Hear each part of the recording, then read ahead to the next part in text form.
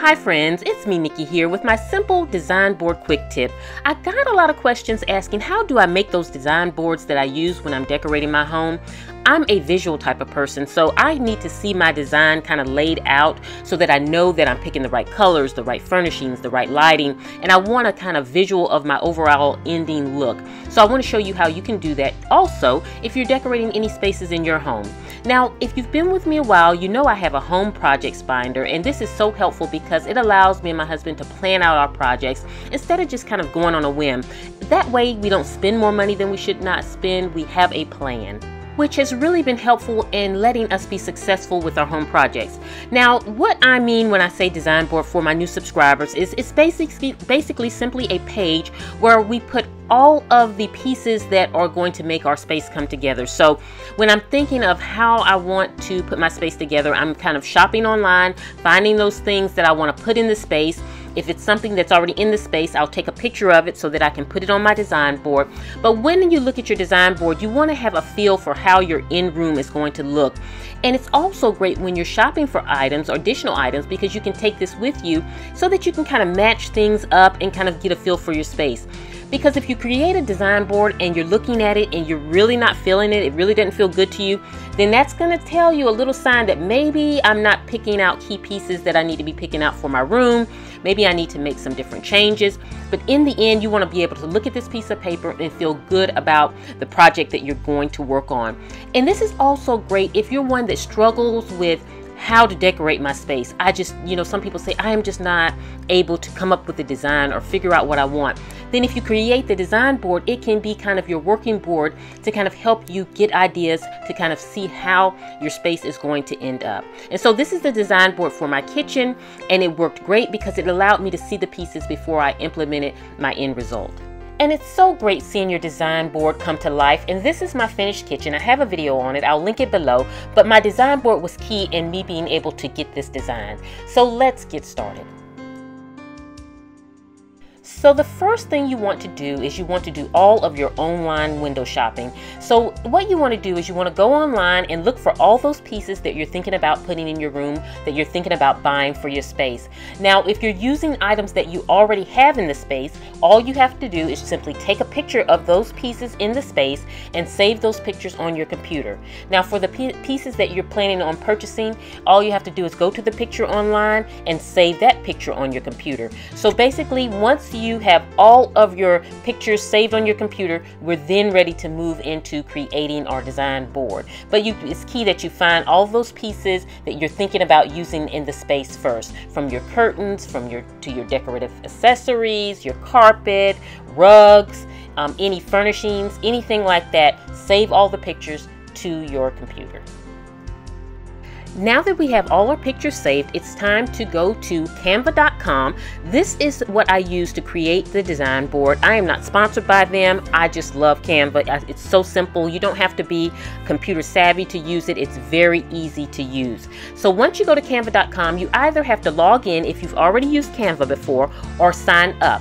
If you need to sign up, click that green bar there that says sign up, but you have to enter your email address, enter your password, or rather create a password, and then click the sign up button. Then from that point, it's going to ask you, what are you using Canva for? Is it work, personal, or education? You can click the center circle that's in green right there that says personal. Just click that, and it's going to then take you into Canva.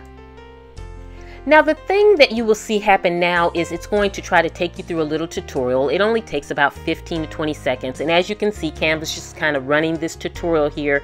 So kind of introducing you to Canva. Just watch it. It doesn't take that long. It's just showing you how you basically, add things and drop things in. Like they're adding this lion onto the board. So just watch that. It only takes not long, like I said. And then it's going to allow you to go into Canva. Now it is going to say now it's your turn to let you kind of practice it, but we're not going to do that. So just click Canva in the top left hand corner, the little word Canva, and then that's just going to bring us where we want to be to start creating our design board. Now the template that we're going to choose is presentation. It's the second one there, so click on presentation, and you'll see they have different ones, but just click the second one, presentation, right here. And once you click on presentation, it's going to take you into your whiteboard there. So now we're ready to get started. Now what we need to do is get all of those pictures that we saved on our computer from window shopping and get them into Canva so that we can create and put them on our board.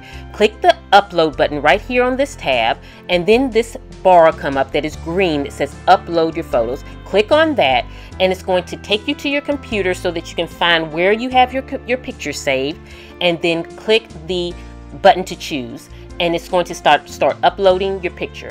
You have to do this for each individual picture, but now that they're all up here in Canva, you can easily just slide them over to your whiteboard, resize them by just pulling the sides and creating your board. So now that all my pictures are in here, and of course Canva keeps your pictures, so if you get out of this program and come back, once you log in, all this stuff is still here. And I'm creating my board now, so I'm putting all of those key items that I want to put in my space on this board so that it will give me a visual of, is this going to look nice? Is this how I want my space to look? If you're creating your design board and it's not looking right to you, or the colors are not coordinating, then that's when you need to play around with it and choose a different chair, choose a different rug.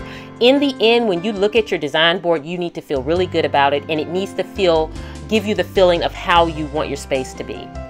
Click the text tab to add text to your design board. This is helpful because you may want to add text to say, where did you get that lamp? You can put Pier 1, the item number. You can put all that information above the item on your design board so that when you're shopping, you have it right there, or when you're going to purchase the items, all the information is right there. So that can be very helpful too, and I've done that before also. Or if you want to put a title on your design board to say kitchen design or whatever it is, you can do that. You can change the font, you can change the font size, you can change the color. So that's just something else that you can add to your design board. Now what it is we want to name it. So you click up top here, and then you just create a name for your design board, say living room design or whatever it is, the space that you're doing. And then from that point you want to download. So click the download button. The second one there is for a high quality image, and it's going to download it onto your computer. That way you have your project completed and done there, and you're able to print it, save it, whatever you want to do with it. But if you ever want to get back to your design, just log back into Canva. They're not going to get rid of it. They save it. So you can make changes to it, do whatever you need to do, so it works out great. So I hope you found this simple. I hope you will kind of use this when you're doing your designs, because I have done it for years and it's worked so great for me. I mean, it really helps me save money on not making those design errors by just kind of running out purchasing different items. So I hope that I really explained it well. I also just posted my 2016 planner setup video. I hope you will check that out. I loved sharing that with you, and I'll put a link in the description box below, so definitely go check it out. Don't forget to like this video if you enjoyed this video. I loved sharing with you. I hope you all are doing great. I'll see you at the next video, and this is Nikki saying goodbye.